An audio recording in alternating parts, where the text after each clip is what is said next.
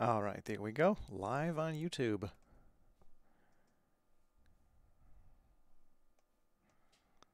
Get my windows set up here.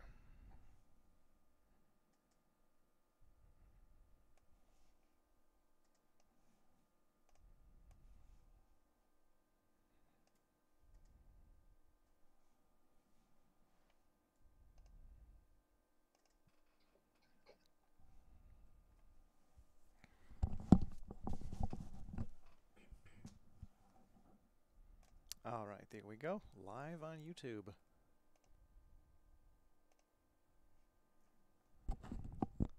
Get my windows set up here.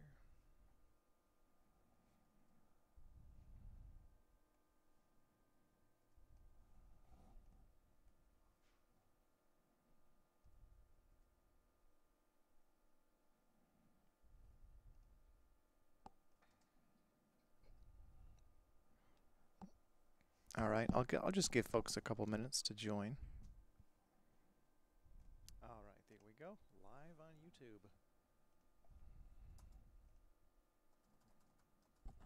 Get my windows set up here.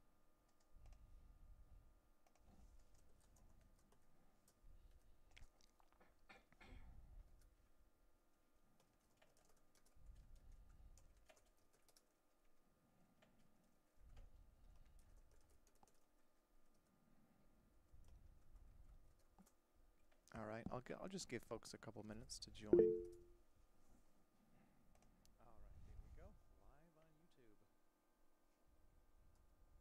there we go. Live on YouTube. Testing 1 2.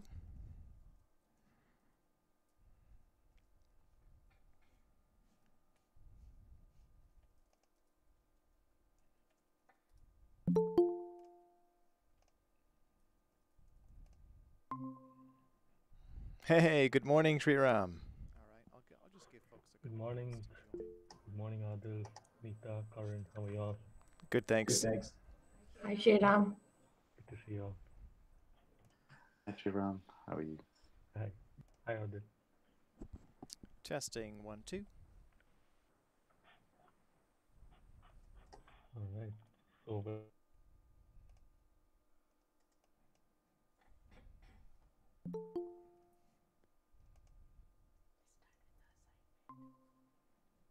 Hey, good morning, Sriram. good morning. Good morning, Adil, Meeta, Karan. How are you all? Good, thanks. Sorry, Hi, I'm Shriram. back. I just clicked the wrong link and had to Hi, Shriram. reload this. How are you? Hi.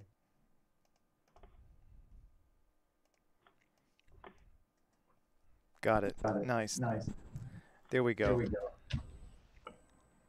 Well, working out some details, technical details here. My audio is coming through your microphone. There we go. Yeah, there was an echo a little bit. Yeah.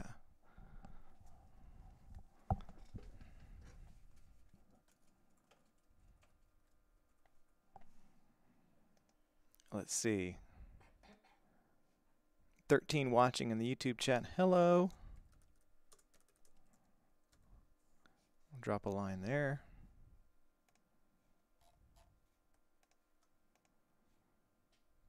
And let me drop the link.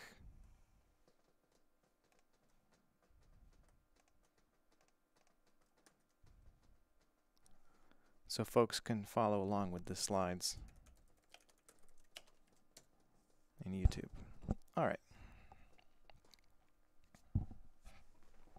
So let's get started. Welcome everyone to episode 3 of Get It Right in Black and White. I've been really looking forward to this one because it's where we're going to dive into DOM manipulation with JavaScript for the first time ever. And to get there, I'm going to have to talk about JavaScript fundamentals and things along the way. So I wanted to emphasize for this one in particular, feel free to stop and ask questions if things are not clear. I think there's huge value in these on-the-fly questions.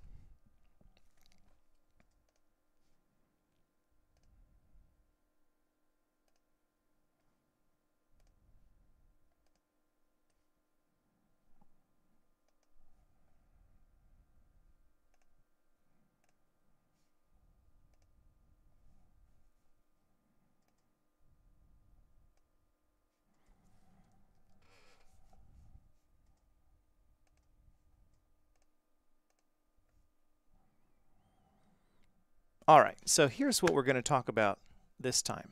Sol LeWitt reproductions in vanilla JavaScript. And this thing right here on the screen is a Sol LeWitt piece. I don't think there's anyone new joining, so I'll skip these introductions.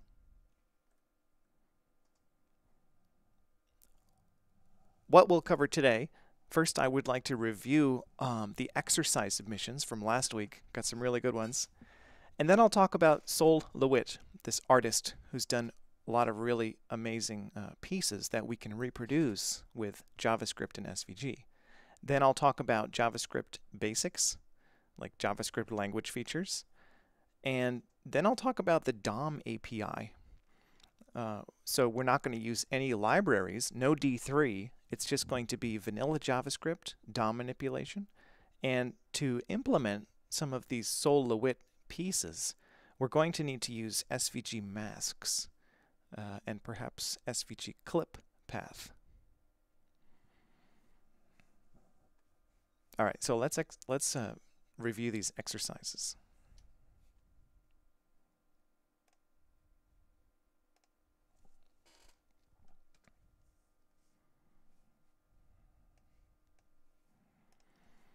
So here's the forum post from last week's assignment, which was recreate a pseudo visualization from a visualization taxonomy.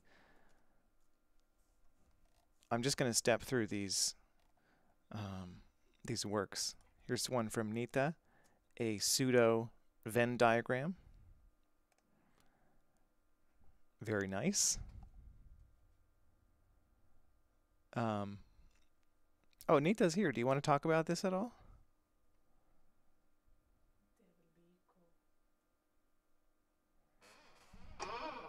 Yeah, I can talk about it. I made this one using Figma, just basic 3 circles, and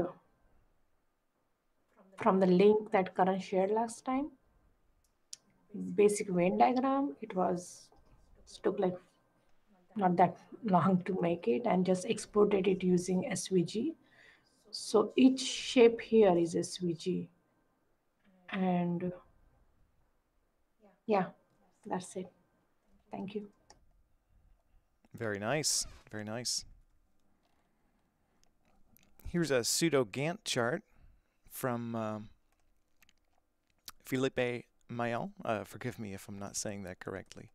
But this is very nice.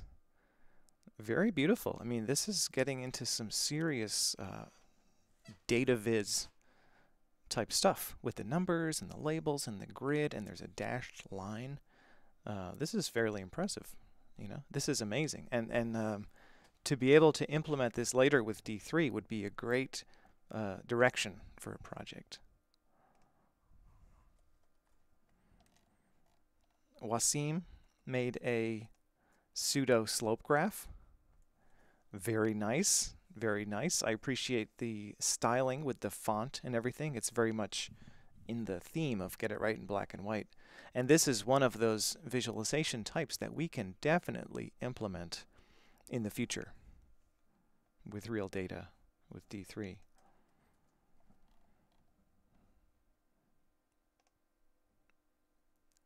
Andre made a pseudo spider chart.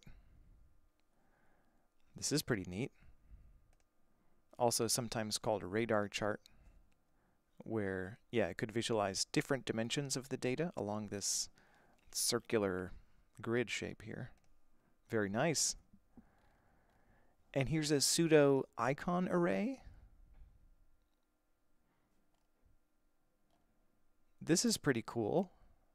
Pretty cool indeed, you know, and I love the creative font and the trees here. They're sort of filled in at different levels. Very nice work by Senna. And Adil, check out this one by Adil. Oh my gosh. This one, when I saw it, I was so happy. This is just so gorgeous. So gorgeous. Adil, you want to talk about this one a little bit? Yeah, this was a really nice exercise.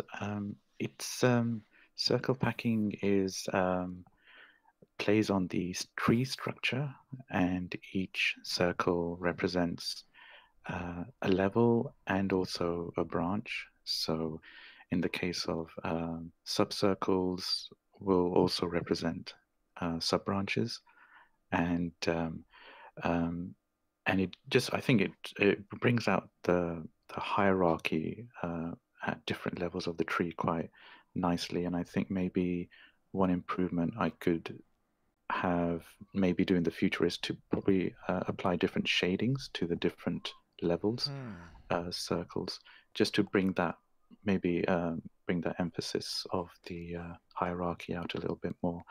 But yeah, this was a really nice, fun exercise, and built in. The shapes were built in Figma, and the text was added later inside VizHub. Oh, very nice. That's a great approach. And I have to say, I love how the consecutive levels are inverted. That's a really nice touch. Really nice. And I love how it's just totally black and white. But yes, if you were to add color, you could do a lot of different things with this type of viz. And this is another one that we will definitely implement later with D3 based on data. So I love where this is going. There was some discussion about how is this animation done. It was using Three.js, which is this really crazy three-dimensional library that we might touch later on. But yeah, the point here is that if you inspect the DOM, you can do some sleuthing and figure out how these various things that you find on the web were done.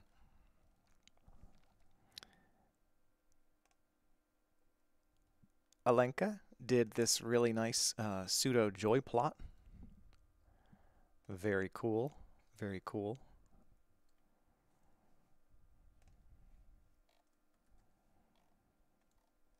And here's another one from Kirsten.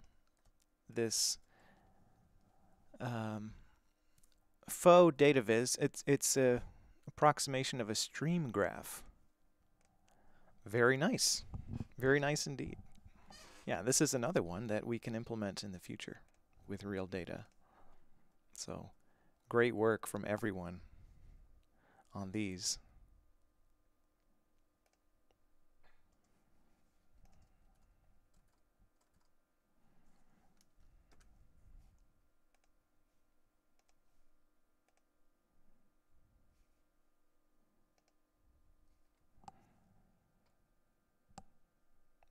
All right, now I'd like to talk about Sol LeWitt.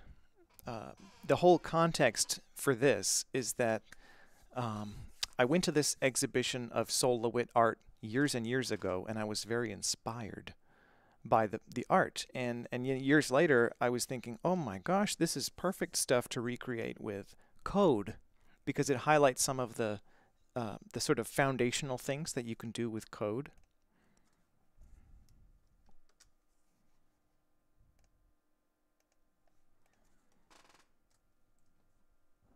This is Sol LeWitt. He was an American artist, and he's done all sorts of interesting art pieces. He had a very sort of storied career in art, and he does these large-scale exhibitions in large spaces. And I've collected particular pieces that stood out to me. Here's a piece by Sol LeWitt where it's this giant set of shapes installed on a wall. And as you can see, it's like bands of black and white, vertical and horizontal, with different masking patterns applied. So this is one of the pieces that I think is really nice, and this is the one that I would like to try to reproduce today by writing code. And I really look forward to it. It's going to be a lot of fun. It may be too ambitious to have the multiple shapes done today, but I was thinking just the first one, the leftmost one here with the circle masking pattern. I think that's what we can target for today. Before we dive in, though, I would just like to take a look at a couple other Sol LeWitt pieces. Here's another variation on that theme of different textures going in different directions. Here's another variation of the same theme with sort of larger scale textures and adding color to some of them. Here's another piece that explores colors with patterns. I don't know how to describe it really, but some of the same themes are present in this one. Here's another piece by Sol LeWitt where it's interconnected lines between randomly placed points. And by the way, the general theme with Sol LeWitt is he would not do the art himself, I don't believe. Or there's probably changed in different places in his career, but the main thing with Sol LeWitt is he would give instructions, almost like algorithmic instructions, to a crew of people that would implement his artwork based on those instructions. So it's very algorithmic to begin with, and it's ripe for implementing with computer code.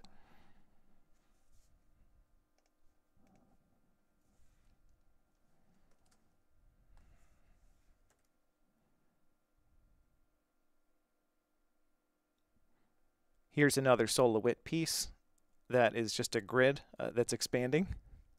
Very fundamental. I love it. So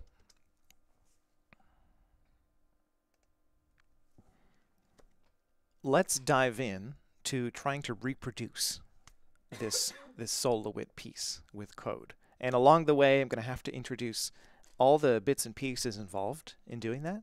So feel free to stop me at any point and for clarification.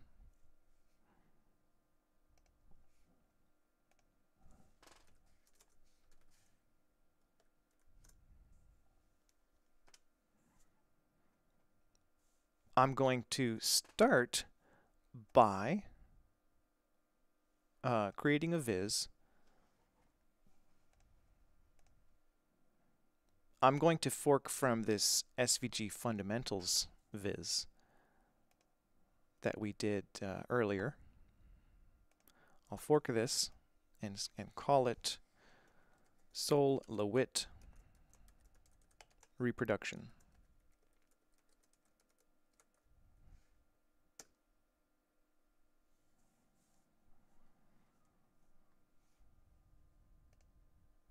All right, we've got this sort of blank canvas here. I'm going to just adjust the README and say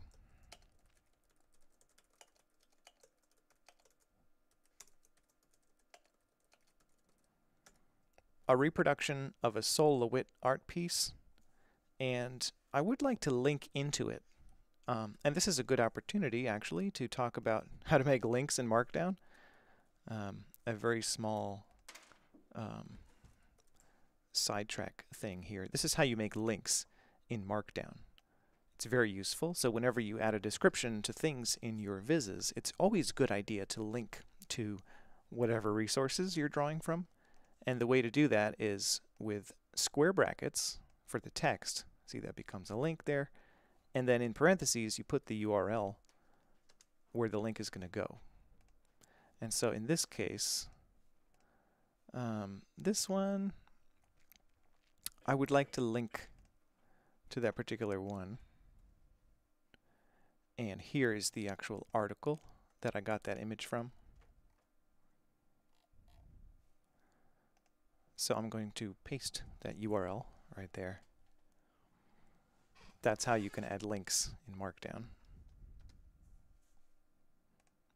And then in index.html, I'm going to clear out all of this stuff in the SVG.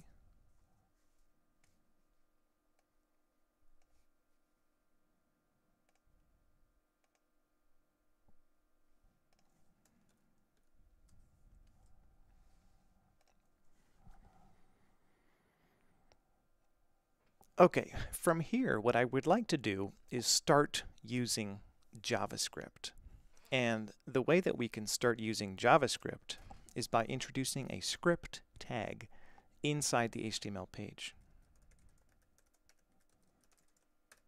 So script, not script, like that.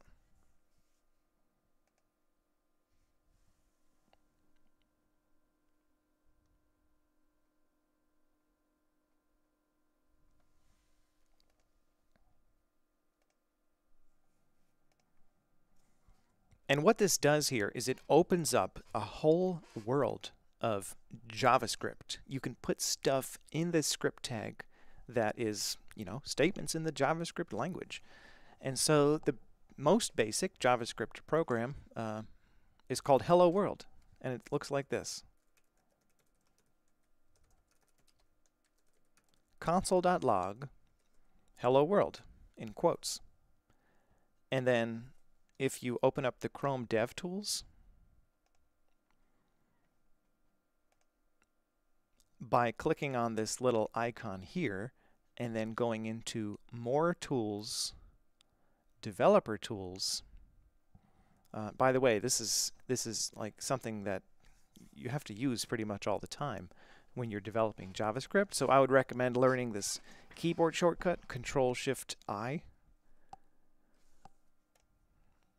So inside the Developer Tools, we've got different tabs. We've seen the Elements tab when we inspect elements, but then there's the console, meaning the JavaScript console.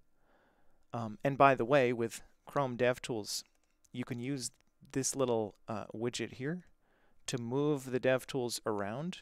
I believe by default they may be on the right, so but I personally prefer to put them on the bottom. And within here you can change the font size with Control plus and Control minus.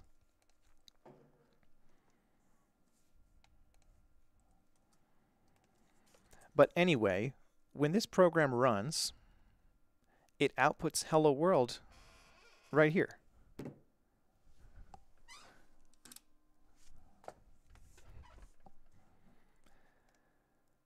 There are a bunch of things going on here. Console is a variable that's just there in the browser. And when you say console.log, you're accessing a property in that object called log. And it happens to be a function. And that function gets invoked with these parentheses. And then the argument that is passed into that function is this string. It's called a string when you put something in quotes. That is hello world. So at this point, I want to just stop and take a brief tour of the JavaScript language. It's not going to be in depth, but it's just for folks who've never seen JavaScript before.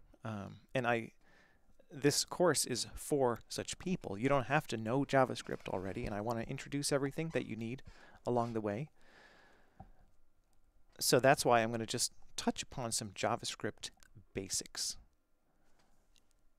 So inside of console.log,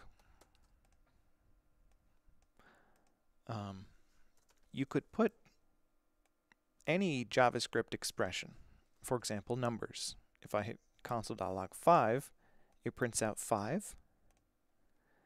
And in JavaScript, you can comment things out with two slashes in the beginning of the line. I'm going to comment out everything that we cover so that this thing is here as a record of what we've done. Console.log 5 works. It just outputs a number. This highlights that you can pass different types of things into console.log. It accepts strings and it accepts numbers. With numbers in JavaScript, you can use arithmetic, like 5 plus 5 is 10.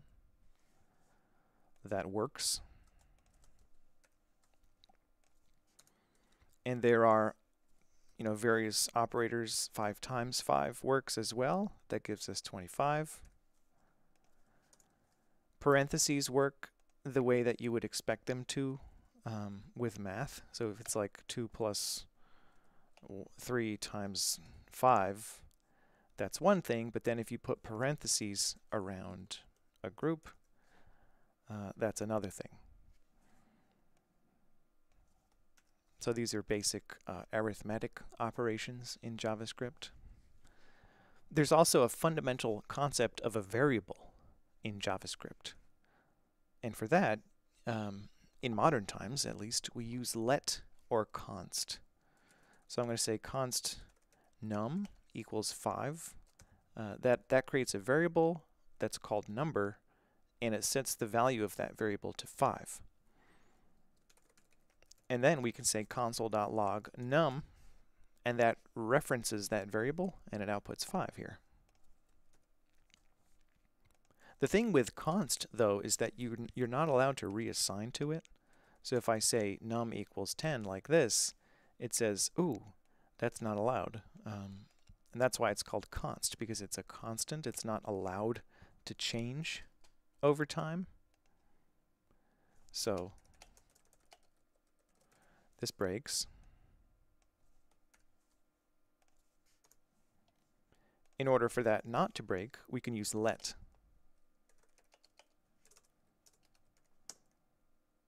If we say let num equals 5, we console.log num, we get 5, but then we can say num equals. This is called reassignment of a variable. It's changing the value that it has over time. So if we say let num, so if we say num equals 10, it changes the value of num, and that works because we're using let, not const, and we get num. And in some older code that you may see, you might see var.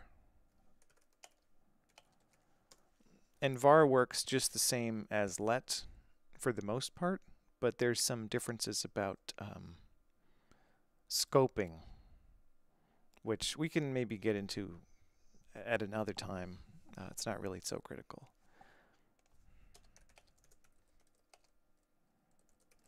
Older format behaves like let. And what else? In JavaScript, we have objects. Objects are critical. So if we want to create an example object, we could say const obj, or I'll call it object. And the way that you create an object is with a pair of curly braces. And then objects can have properties inside of them, like num, for example. And then the way you set the value of properties is with a colon, like this. And now we can say console.log object dot num. The dot is how you access properties within objects. So it prints out 5, and that works.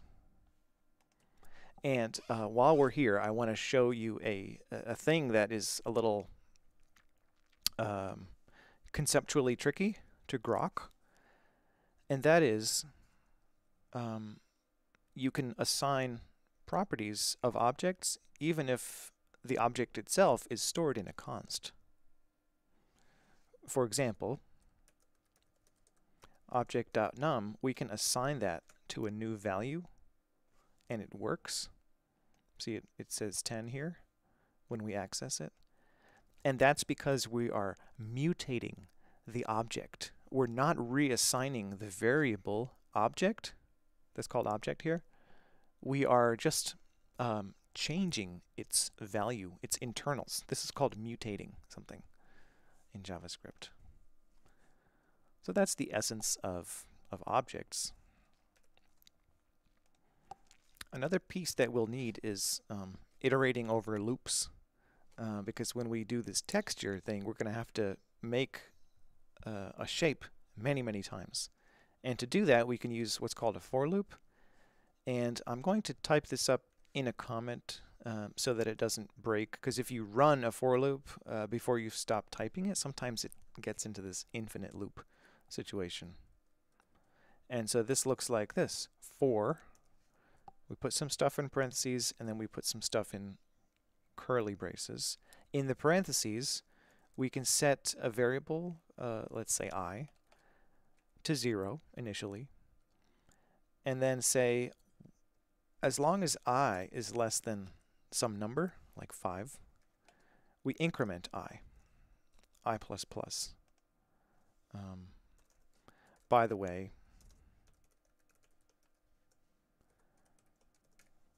let me just introduce the plus plus operator on its own.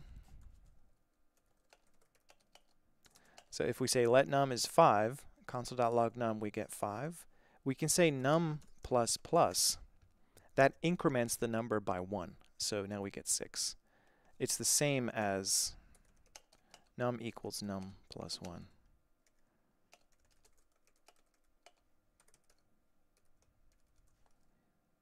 And so now it's incremented twice, so now it gets 7. So that's the plus plus operator, increment operator. And also there's another construct, this less than. There are comparators. So if we say like 4 is less than 5, that outputs true. And true and false, that's another primitive type. You can say true, console.log false. These are booleans. So if you say console.log 4 is less than 5, that says true. Yes, it is. But then if you console.log 4 is greater than 5, that outputs false. So those are these comparisons between numbers that you can do in JavaScript. And these are, to be clear, these are expressions in the JavaScript language that return a value that is a Boolean. And these can be nested with parentheses and whatnot. That's the beauty of programming languages. But anyway, now that we've got this for loop here, I'm going to uncomment it, and then inside of these curly braces, I can say console.log I, and it outputs these numbers.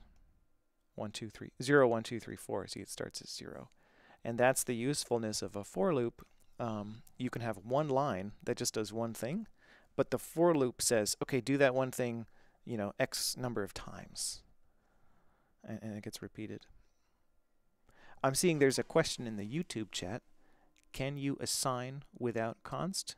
For example, just stating object.num equals 10 without first assigning the property with const. I can maybe clarify that. So it's about this example here. Maybe the question is, can you just say object.num equals 10 without defining object first? No, you can't. You have to have object. It has to be something. It has to exist first. However, it does not need to have the property inside of it. So I'm going to comment that out, make another copy. It does not need to have num defined first. So it could just be an empty object, and then you can create a property on that object that didn't exist before, just like this, and it works. Yes. So I hope that answers your question. There's a bit of a lag, so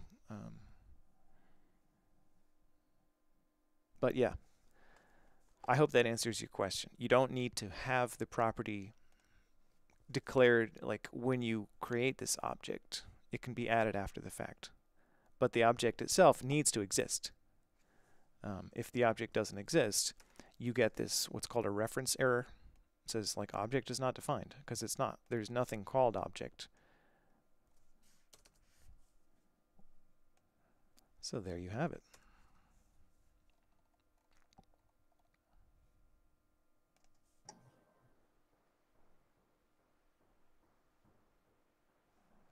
Someone just unmuted. You have a question?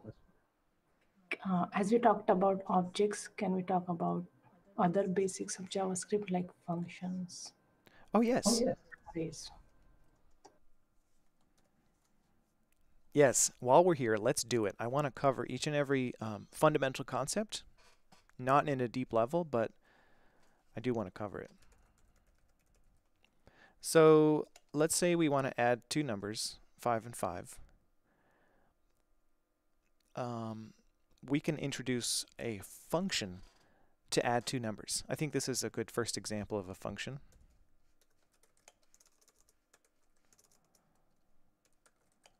So I could say const add equals a function that returns a value, and this is ES6 ES6 syntax for defining functions. It can take as input two numbers, I'll call them A and B, and it can return A plus B. So now we can say console.log add 5 and 5, and it says 10. And so if we say add 5 and 10, we get 15. Now, this is how you would do it with ES6 JavaScript syntax. I want to talk about the different variants that you might see of this. So this is one way of defining add. Another way of defining add, you could say function add, and then put the parentheses right here, and then open it up into curly braces, and then say return A plus B. This is the sort of old school way of defining functions. It's valid JavaScript still today, but as you can see, this arrow syntax is much more concise.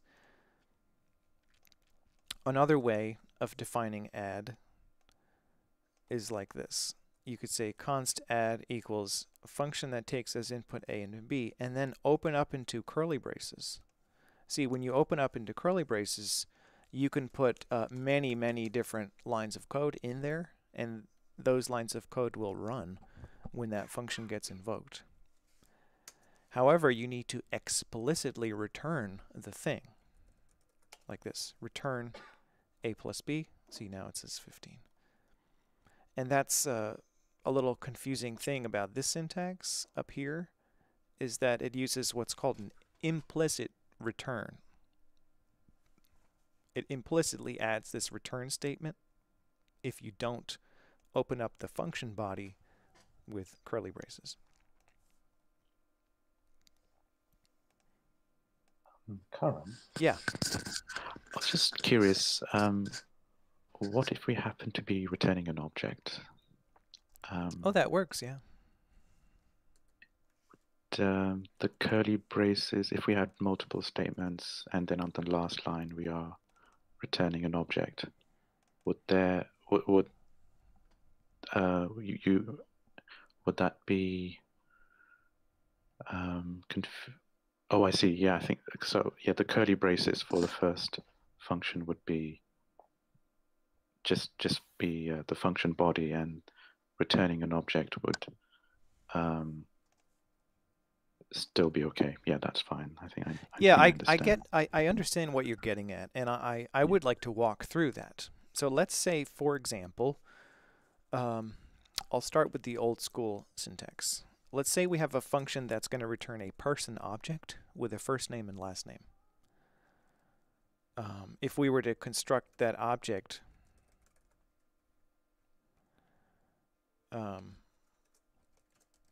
say I'll call it person example. This is going to be like the output that we would like.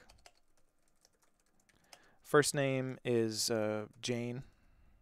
Last name is Doe. It's a generic name. This is the kind of object that we would want to create from a function. And so then we could say person example dot first name, and it'll output Jane. And then console.log person example dot last name. It should output Jane and Doe. And by the way, you can console.log an object, which we do often.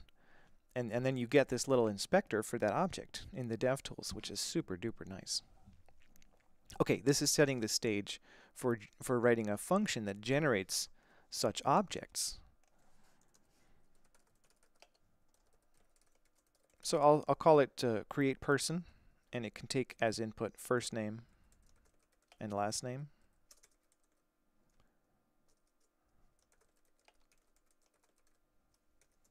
Or for the sake of brevity, I'll just call it person, first and last. And what we can do in here is say return an object, and that object can have first being the property of the object. We can assign the property of the object called first to the value of the variable that's inside this function body called first.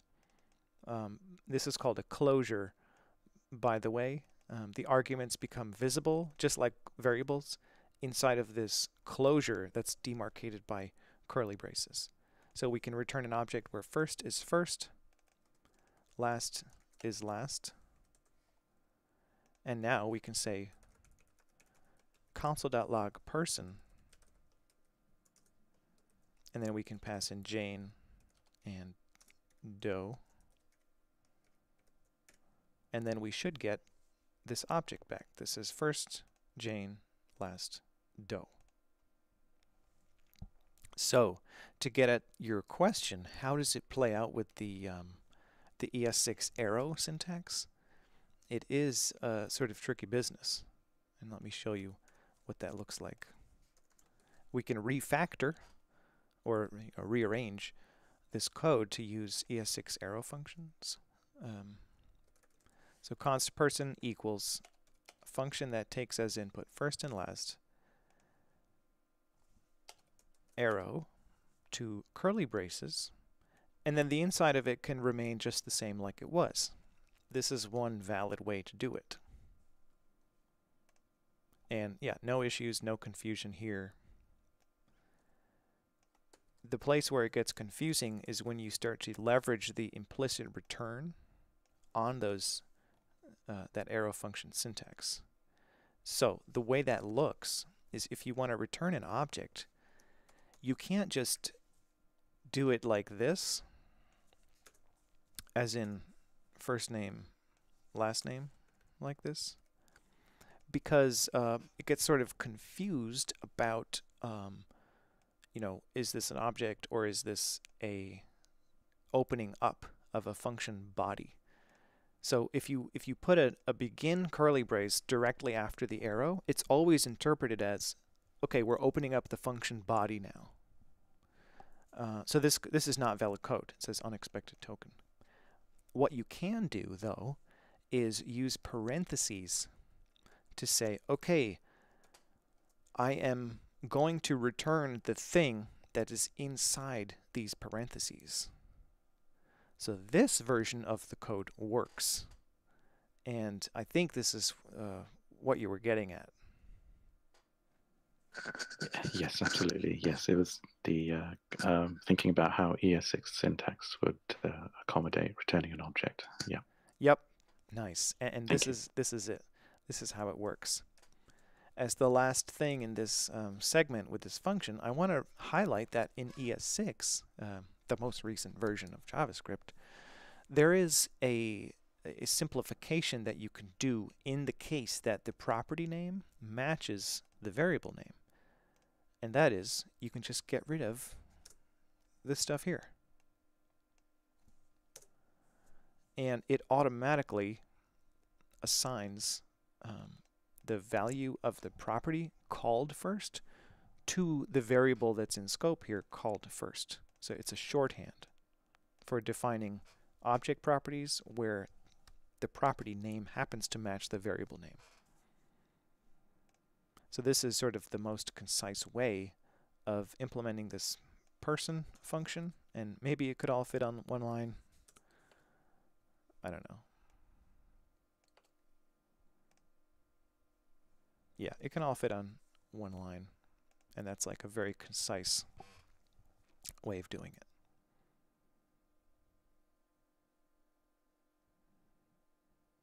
Oh, I see in the YouTube comments, returning an object in ES6 is a one-liner. Yes, indeed.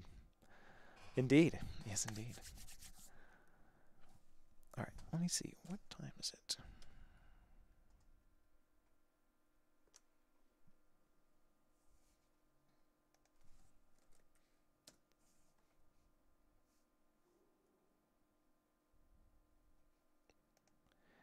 Maybe let's take a 5-minute break, and then we'll try to get into reproducing that Sol LeWitt piece. All right. See you all in 5 minutes.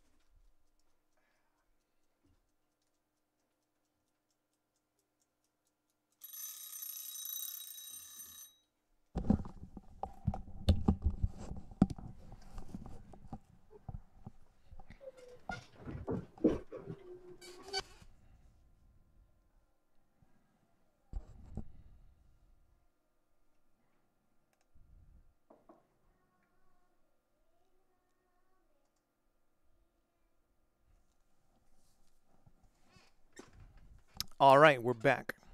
That concludes. Oh, can you mute yourself there? Hello, testing. Testing 1 2. Testing 1 2. All right, that concludes our foray into JavaScript. I did not touch arrays yet. I think I'll do that later once we start using them. But this is a first pass at some stuff in JavaScript.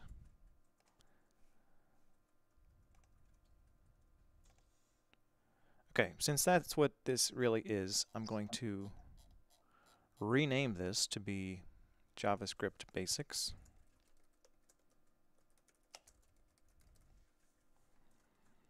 And then I'll fork this one into Solowit Reproduction.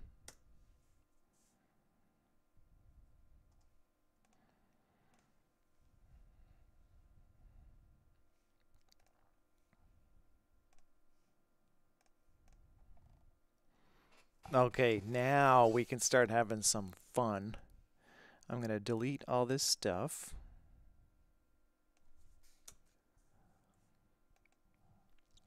And I would like to build up the DOM for this textured background that we see in the Solowit piece. Let me just bring that up real quick.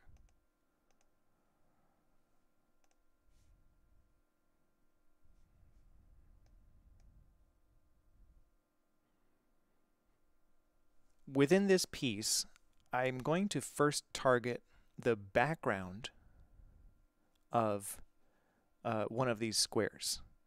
So it's going to be the background of the leftmost square, where we're just going to have vertical lines going across the screen. That's the first target.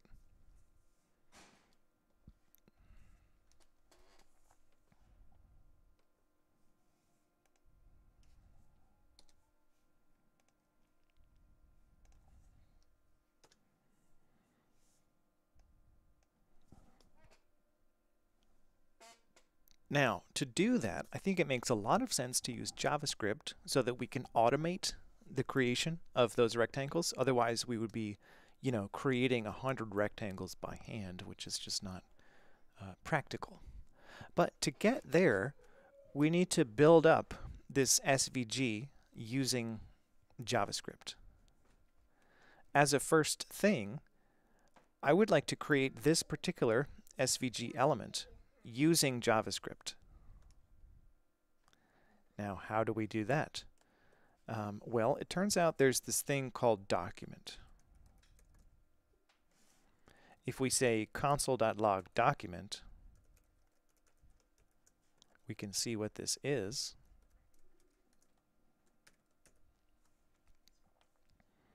It says document.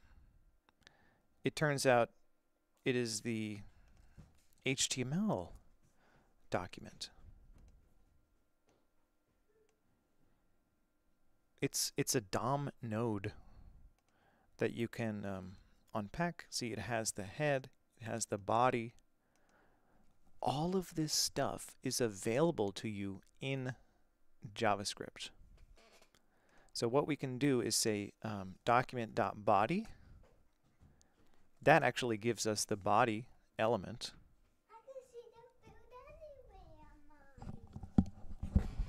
Maybe go someplace else, buddy.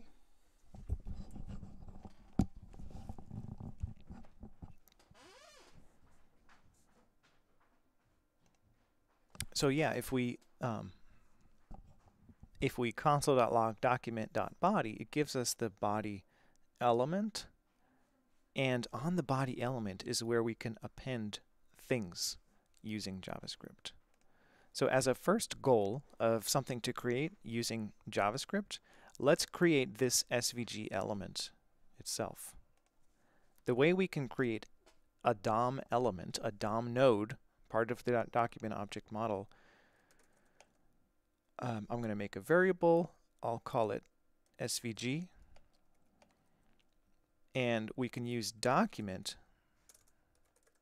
dot create element. Pretty sure. And we can give it SVG, which is the tag name for this element. And now if we say console.log SVG, we see that it is in fact an empty node that is SVG. I don't know what that thing is.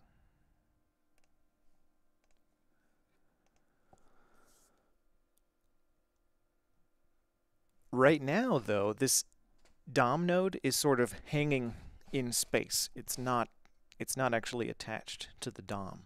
It's just in memory in a variable.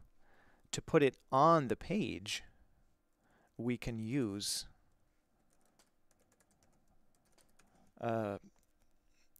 on the body, we can use a method called appendChild,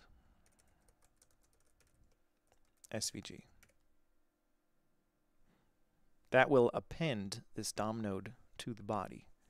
And if we inspect the elements on our page here, now we should be able to see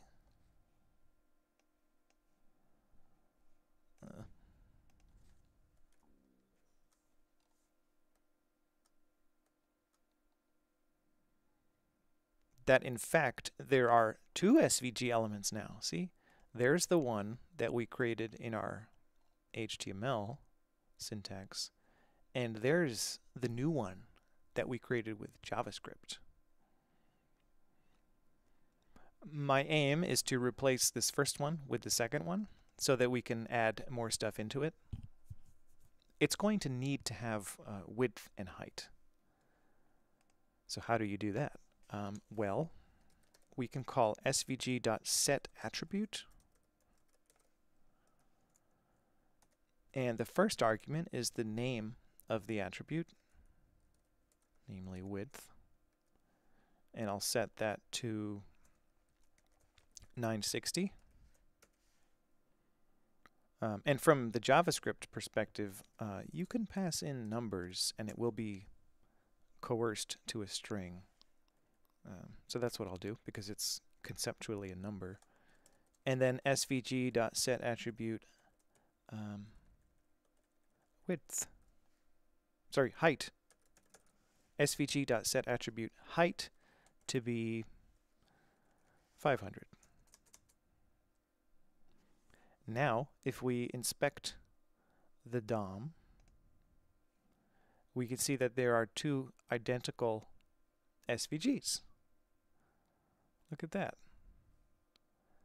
So now I can delete this one that's defined in HTML and just have the one that's defined in JavaScript.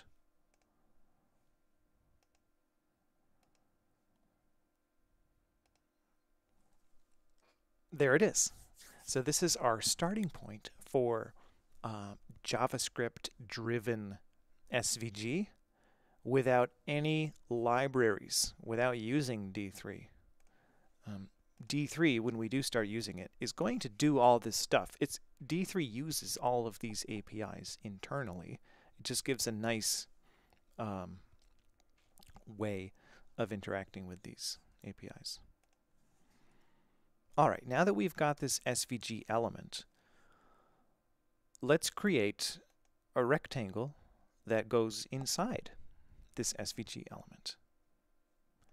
I'm going to do that by copying this block because it's structurally very similar to what we want to do. We want to create a new element, let's say a rectangle. We can say document.createElementRect to create a rectangle. Rectangles also have width and height. So I'll just set it to 100 and 100 just so we can see something. And then, instead of appending a child to the body, we can append it to the SVG. This is how you can programmatically build up a tree data structure, which the DOM is. It's a tree data structure. So svg.appendChildRect should add that rectangle to our SVG. And I noticed I have inconsistent formatting. I'm going to use prettier to just make everything consistent. We should be seeing a rectangle, but we're not. Let's see if the DOM is correct.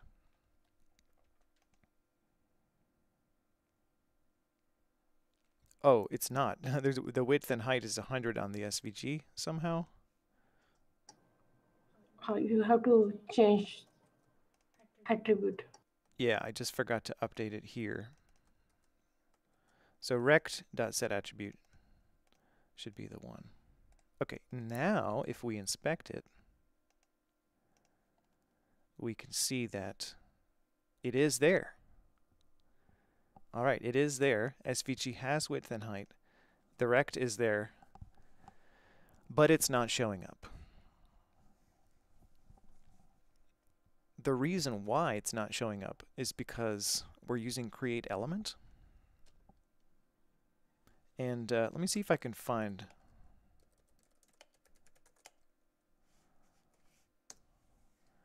there's some good reads about this. The MDN docs are great.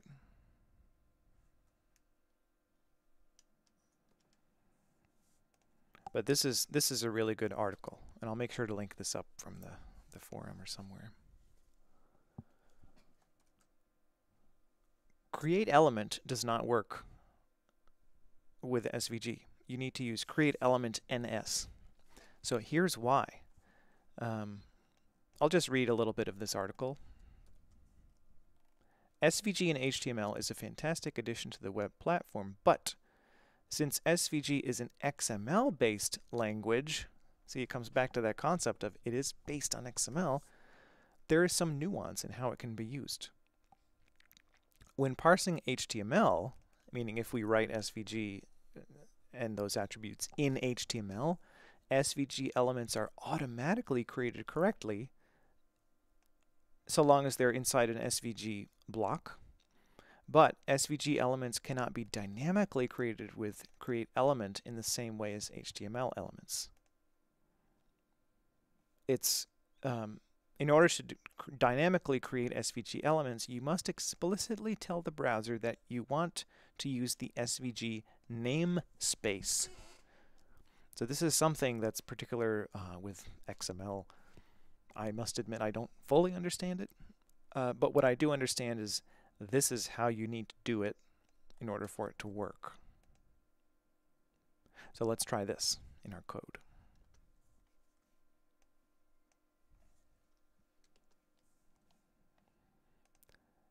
I'm just going to paste that block here for reference. It's .createElementNS passing this namespace string that I think what it's doing is saying, okay, this is an XML document that uses the SVG namespace, meaning it's an SVG XML document.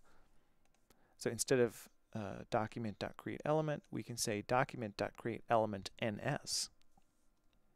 Pass that thing and say, okay, this is an SVG container element.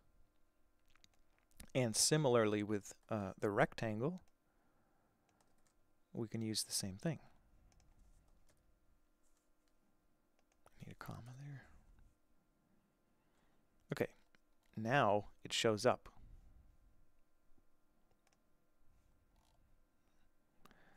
All right.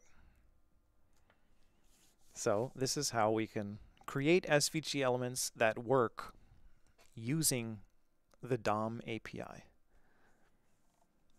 Now, let's get into creating a bunch of rectangles to approximate that Sol LeWitt piece. This rectangle is 100 by 100, but what we're going to do is we're going to create a bunch of vertical lines with rectangles. So the width of them could be small, let's say 10, just 10 pixels, but the height of them should be the same as the height of the whole thing, meaning 500. See, now it's going to go all the way down the screen. And we can move this rectangle around by setting x. If I set x here to be 10, see, it moves over a little bit. if I set x to be 100, it moves over 100 pixels. Now at this point, I see some duplication, duplicated logic in the code. It's a very simple form of duplicated logic, but instinctually I think to myself, oh, there should not be duplication like that. And that is the 500 and 500. Now that we're out of HTML and in JavaScript, we can start using variables and later functions to eliminate duplicated logic, meaning if you have to define something multiple times in different places, it's preferable to just define it in one place so that you can, if you need to change it, you could just change it in one place. So to do that, I'm going to say const width equals 960 and height is 500. And then wherever there's 960 in use, I'm going to use width, and wherever there's 500 in use, I'm going to use height. So setting the height of the SVG and the height of all of these rectangles. So it's just a simple refactoring.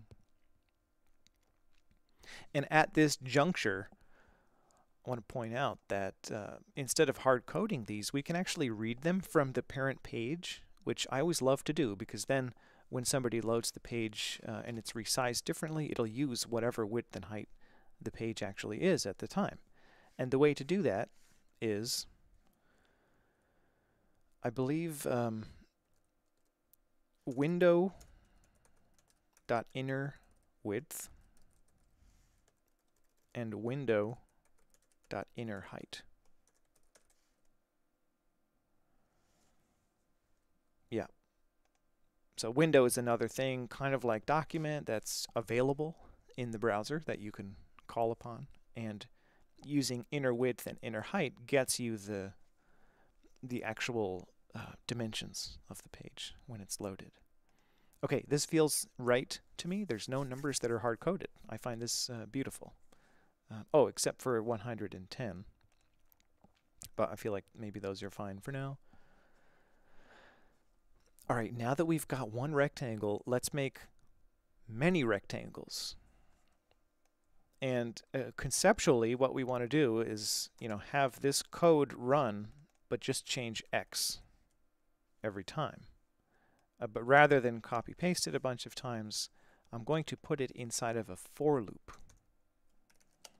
For, and I'm going to type this in comments so that we don't run into an infinite loop situation. For let I equals 0, I is less than n. I like to use n so that we can change it later if we want to. Initially, I'll set it to 100. Let's make 100 of these. I++. And by the way, in VizHub, if you ever do run into an infinite loop, you can just type #recover at the end of the URL. And this is how you enter recovery mode. In recovery mode, you can edit the code and it's not going to automatically run. And then when you're done fixing the code that created the infinite loop, you can just hit exit recovery mode. But anyway, hopefully that'll never happen. So now, inside of this for loop, this is where I'm going to move this code. I'm going to cut this code with Control X and then paste it into this block with Control V, and then use Prettier to update the formatting so that it's all indented properly. And now we can use I to move things around. See, I starts at 0, and then the second time around I is 1, and then the next time around I is 2, and so on until it gets to be 99, in which case this still runs for the 99th time, but when I gets to be 100, this check fails because 100 is not less than 100, and then the for loop exits. So our values of I are going to be from 0 to 99. So the thing that we want to vary is x. If we just set x to be I, it's going to go across the screen, but it's only going to move 1 pixel at a time, right? So if we want it to move, let's say 20 pixels at a time, I can multiply I times 20, and we get it. There it is. There it is.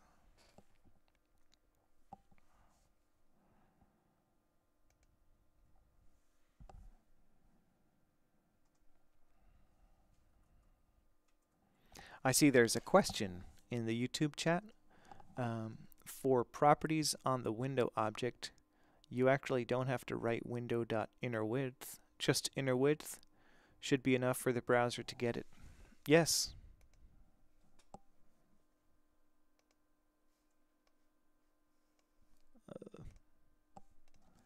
Yes, that's true. That is true. Window is an alias for the global object. So you can actually say inner height and inner width just like that. And it works just the same. It's true. Yeah, thanks for that. Thanks for that. However, if you use a bundler or a build tool, something like that, it will complain and say inner width is not defined. So that's why I just sort of, by default, I do like to explicitly say window, because those tools, well, we're not using them now, so it doesn't matter. But if you are using a tool that sort of checks, or ESLint, for example, that checks the validity of the code, it often would complain that, okay, these variables are not defined anywhere, so that's an error. But those tools do understand that document and window are things that are provided by the browser and are expected to be in the global namespace. So yeah, that's why you may need to use window. And I see there's another comment. You do need window prefix for ESM. ESM. Oh, modules. ECMAScript modules.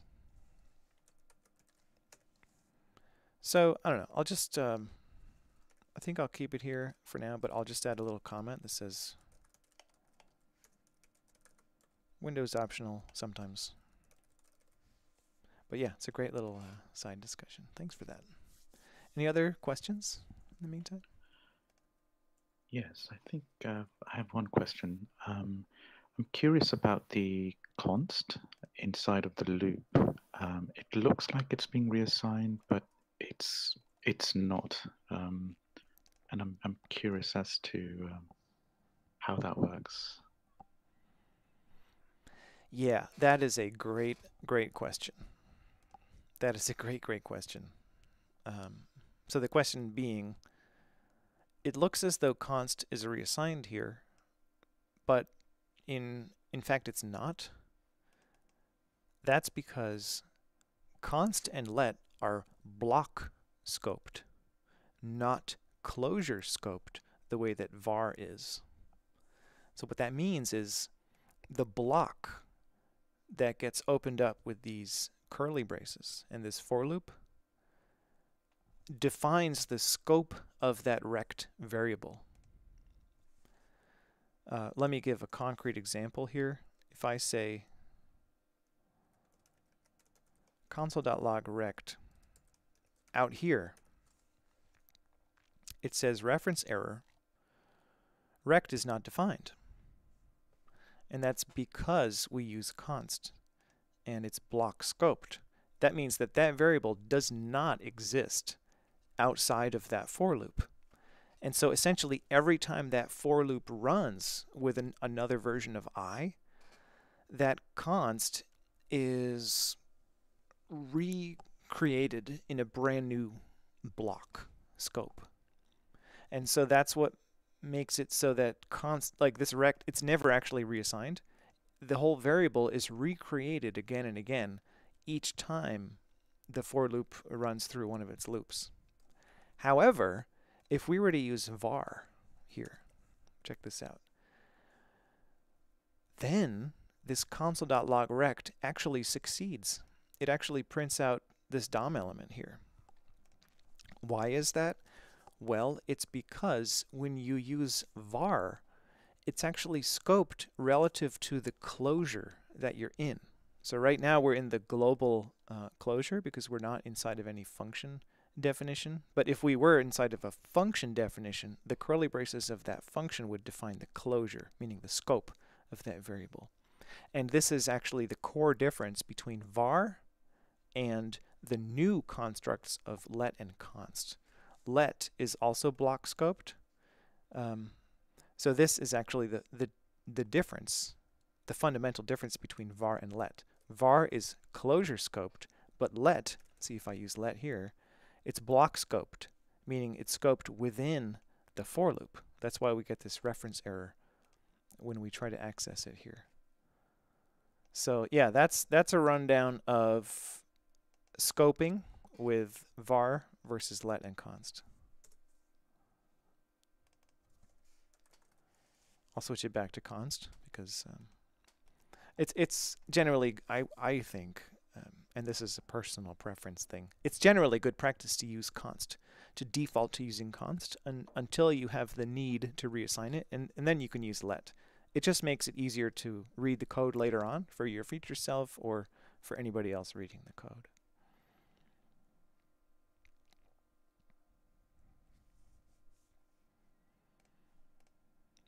All right, so we have done a SOLIWIT reproduction. Let me see, any, oh, there's some chat. Let me just catch up on that.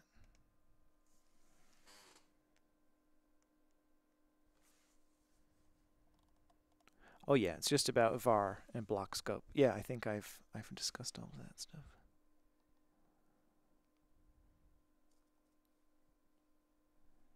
Someone says let would still be nicer there, but I respectfully disagree. I mean, you could use let. I see actually a lot of developers use let by default, but I would argue strongly that it's best practice to use const, because when the reader of the code in the future sees that, it's clear, okay, this is not going to be reassigned. It makes it easier to reason about the code.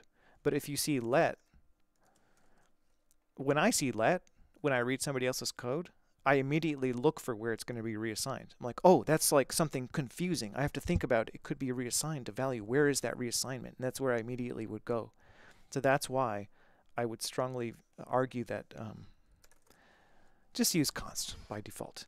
And if it turns out that you need to reassign it, then yeah, change it to let. Change it to let, but only if you need it. That's just my personal take on all this.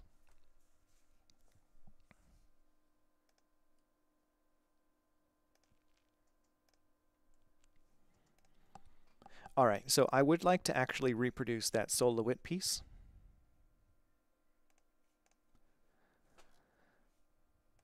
We've got this as one of the directions of the SOLIWIT piece. Now I would like to change it around so that the texture goes the other way. That way we have our two ingredients that we will eventually put together with this clipping path thing.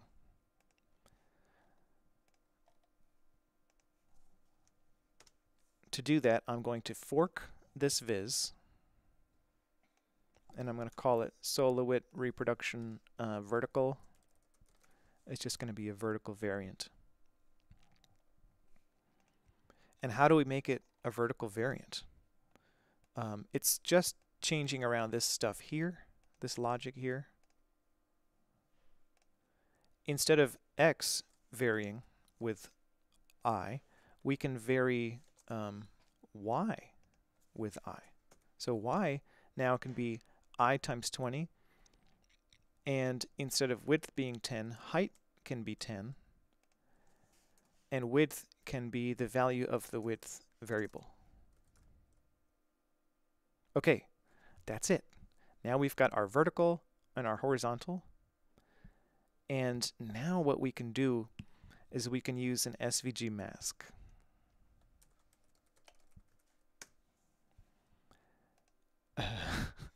not the COVID mask, the SVG mask. The idea with an SVG mask is it defines an alpha mask for compositing things. So what we can do is say mask, give it an ID, and this mask is going to be the circle in the SolLeWitt piece. See how this circle in the middle masks the textures? That's exactly what we're going to do here. So we're going to have a black background and a white circle for one of the textures, and then a white background and a black circle for the other of the textures to invert the mask. And this is how we can implement this piece. So it looks generally something like this. We create a mask element inside the SVG and give it an ID. Let's do that. And since we're in this world of JavaScript generated stuff, we need to use this API, which gets cumbersome pretty fast. So what I'm going to do is copy that block of the rect, and I'm going to change this to mask. Document.createElement and as mask. I'm going to set the ID attribute to something arbitrary. I'll just call it I'll call it circle mask, circle-mask. We don't need anything else. And then we say svg.append child mask. And that has to set the attribute on the mask, and we append the mask as a child. Okay, now that we've got that mask, we can create a circle within that mask. So I'm going to copy this block again, and I'm going to say circle is document.createElement and as circle. And then on that circle, we can set the attribute of cx and cy to be the middle. So cx would be width divided by 2 to put it in the middle. Cy would be similarly height divided by 2. Oops. And then we want to append the circle to the mask. It has to be a child of the mask. Now that we have this, we can set the mask of these rectangles to be that circle mask. And let me just consult the documentation again. So on any shape, you can say mask equals URL parentheses hash the ID of the mask. And it's kind of a quirky way of doing it, but you know, that's just what it takes to make it work. So I'm going to paste that reference, and then on these rectangles we can implement that by saying rect.setAttribute mask,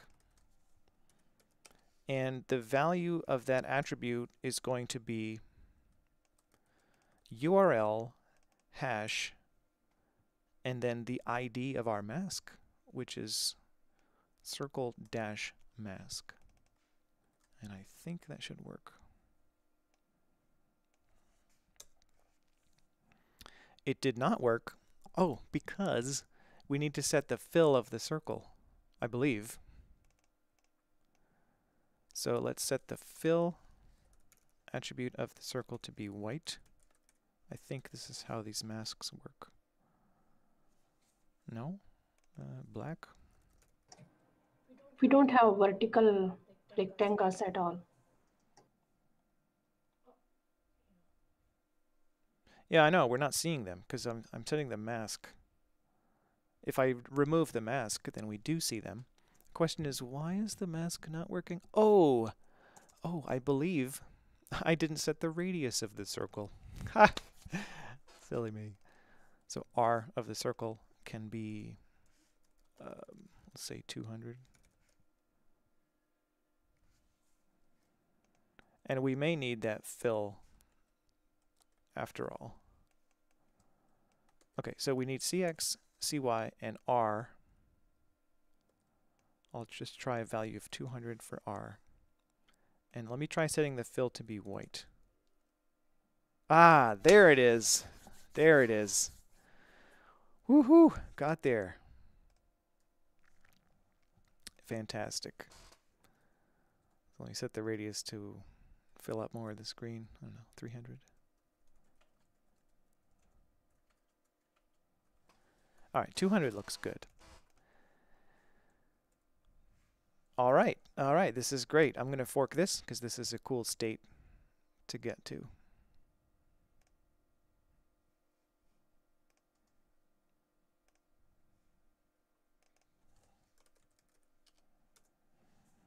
Oh, let's say mask.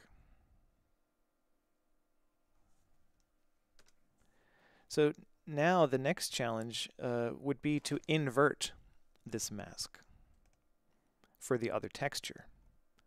The way that we can invert the mask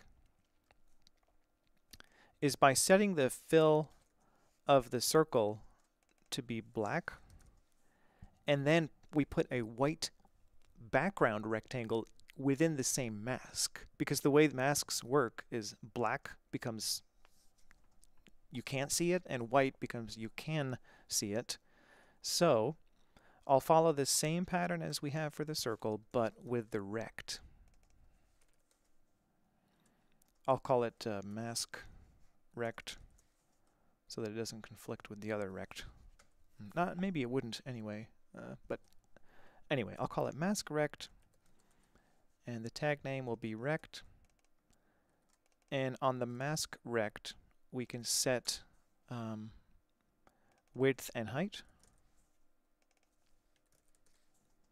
just to be width and height, because I want it to fill up the background.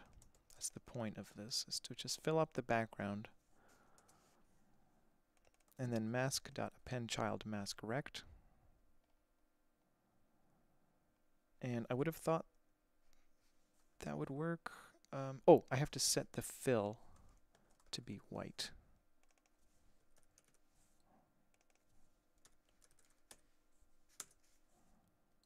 Boom. All right, see that? We've got the inverse. Okay, so this is another step along the way. I'm going to fork this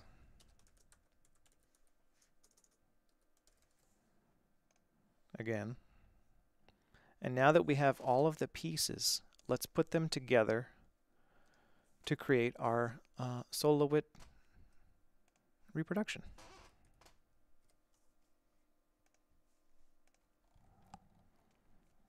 What we need to do is have the rectangles that go in both directions present at the same time. Right? And so I can use VizHub to look back at what I've just created. So we've got these horizontal lines. Oh, and let me consult the direction.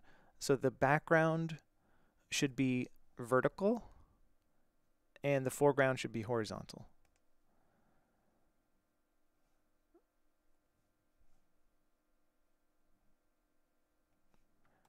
So in this one we have the vertical lines.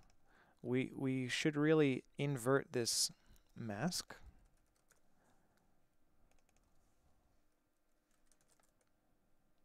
Because, yeah, the foreground should be the vertical ones, according to the actual piece.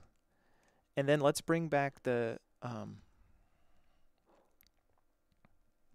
let's bring back these lines that go in this direction. I'm just going to copy this block from here into here as another for loop that runs. N should be really only defined once. And check that out. That's kind of a cool intermediate state by itself. I think I'll fork from that. And at this point, what we need to do is create another mask that is the inverse of the mask that we already have. So I'm going to just take all this stuff that defines the mask, and I'm going to paste it and rename this to be mask 2. And I'll call it circle mask 2 not very creative. I'll just put 2 at the end of all these variables.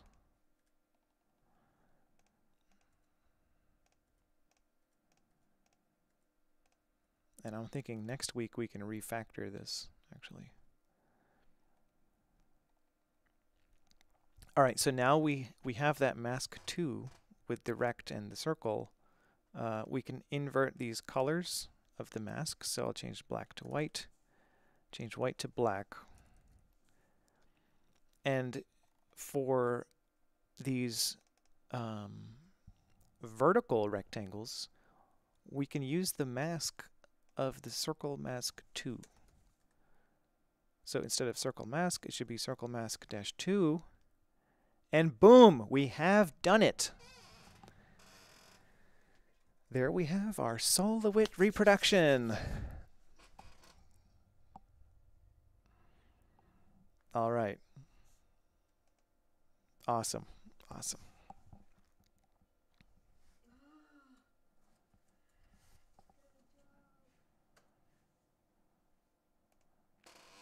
Yeah, this is so satisfying.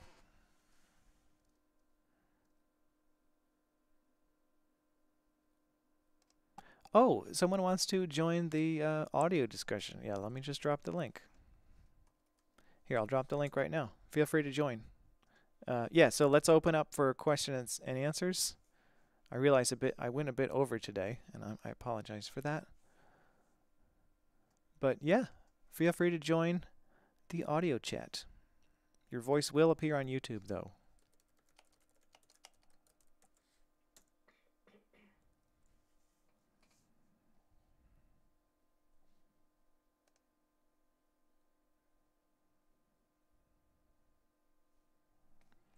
In the meantime,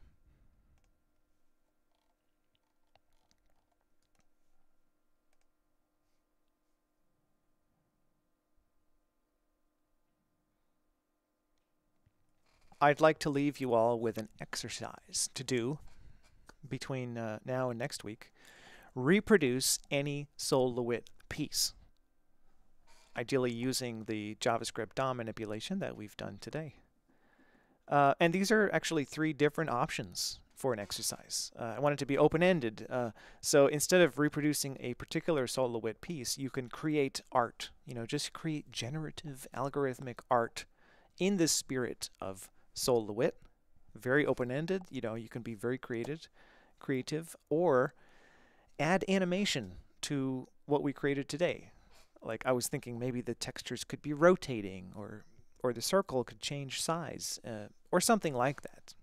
So these are your 3 options in terms of the exercise for this week.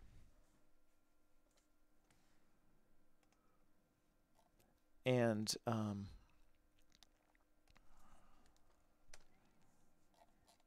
I have updated the forum index to create to have an episode 3 link.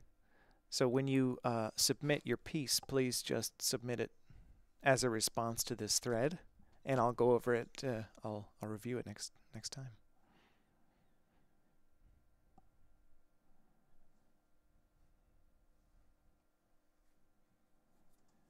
All right, questions, anyone?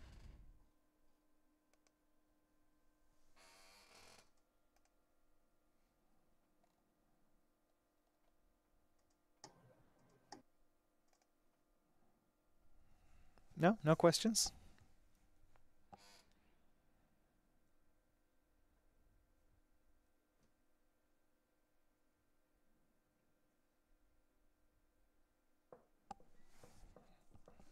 Anything in the YouTube chat? Graz. Thank you, Metal Guitar Covers. Graz. I think that means thank you in some language.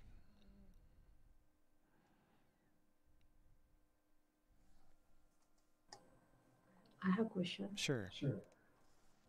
What is functional programming and objective programming? Functional programming versus perhaps what you're thinking of is object-oriented programming. Yeah.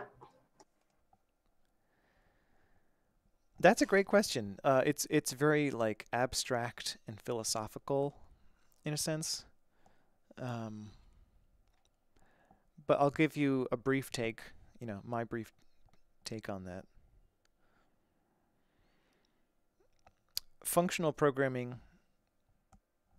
generally makes heavy use of functions, and in particular passing functions to other functions. JavaScript is actually a functional language. It's been called Lisp in C's clothing, and I love that. I think that was, who said that? I don't remember his name. But yeah, JavaScript is Lisp, a famous functional language, in C's clothing. And C is a procedural language, and C++ and Java are object-oriented languages, meaning the central construct in those languages is a class, and then you can have instances of the class that are called objects. And so in the language Java, for example, an object is an instance of a class. It's fundamentally different than in JavaScript. An object in JavaScript is a set of key value pairs. That's often called a hash table in other languages. And then there's another language called Haskell on the extreme side of functional programming. In Haskell, there is no mutation. There is no such thing as let, and there's no such thing as reassigning a value to an object. So you have to create new objects all the time in Haskell. It's what's called a pure functional language. So if you want to learn, really learn about functional programming, I would suggest to learn about Haskell. It's fantastic. But yeah, practically speaking, we are in the world of functional programming with JavaScript. Although it is a mix. I mean, in ES6 there is a class construct, and you can do object-oriented programming in JavaScript. I personally have sort of moved away from that. I don't use classes very much. I just use objects that have key value pairs that are expected to be a certain thing. And then there's the idea of TypeScript and type safety, which you don't have in vanilla JavaScript, but TypeScript is great if you want to be sure that there's no bugs regarding objects not having the things you expect them to. So that's my brief take on functional versus object-oriented programming. I see there are some. Yeah, go ahead. What we see here in this one exercise we did just now is functional programming, mostly, right? Well, let me share my screen again.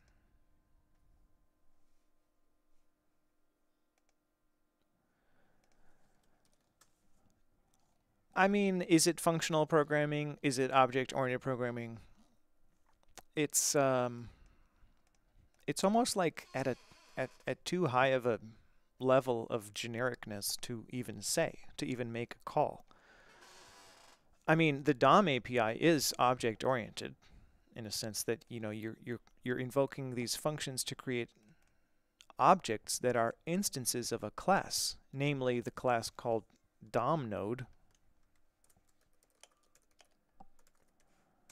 I believe it is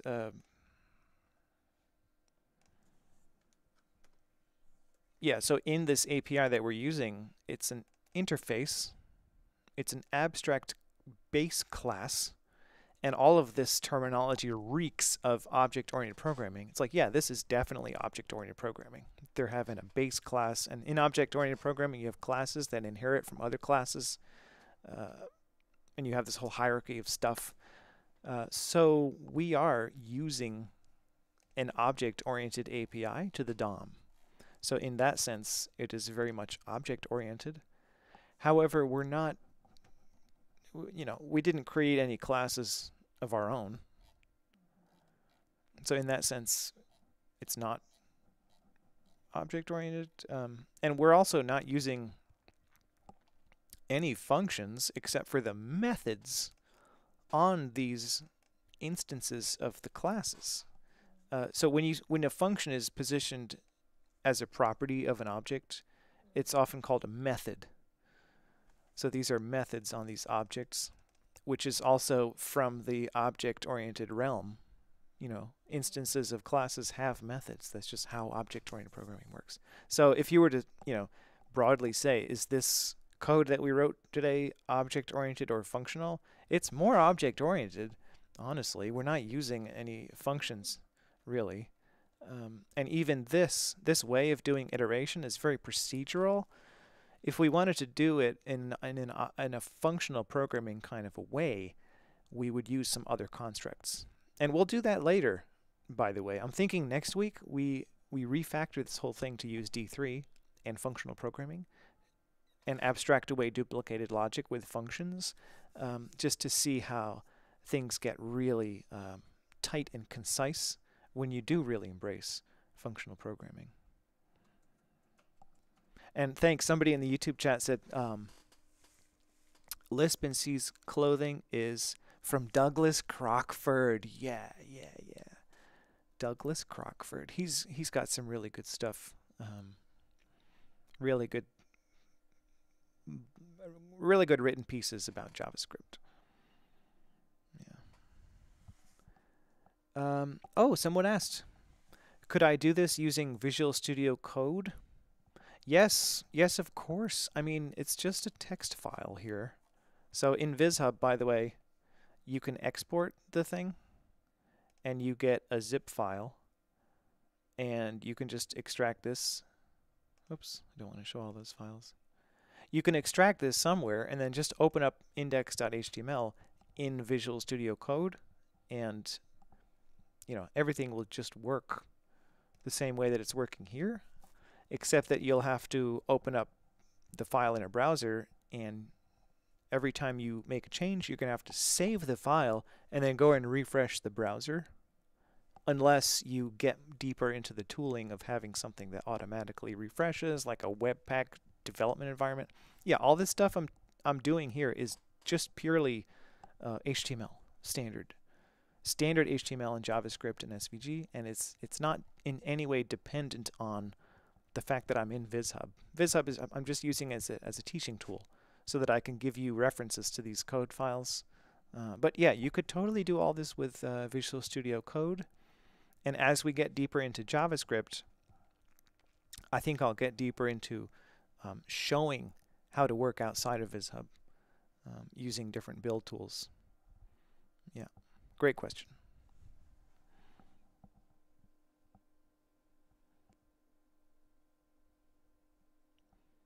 Oh yeah, there's a discussion in the YouTube chat about classes in JavaScript is actually syntactic sugar for appending stuff to the prototype. It's very true. It's very true. But that's a whole other rabbit hole. There's like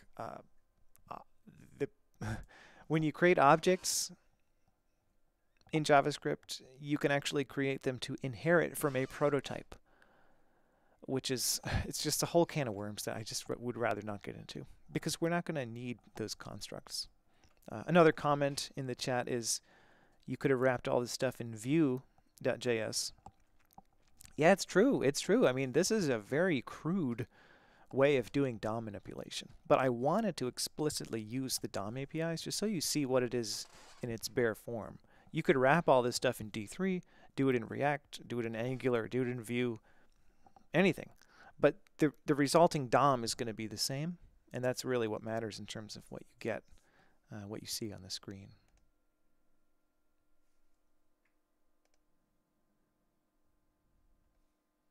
All right, I think I'll wrap for today. This has been a really good session, and yeah, I'm really super excited to see what you all come up with. Feel free to fork this or start from scratch. You know, be creative, add gradients or whatever, add animations. And all right, really looking forward to next week. Thanks everyone for joining. See you in a week. Bye.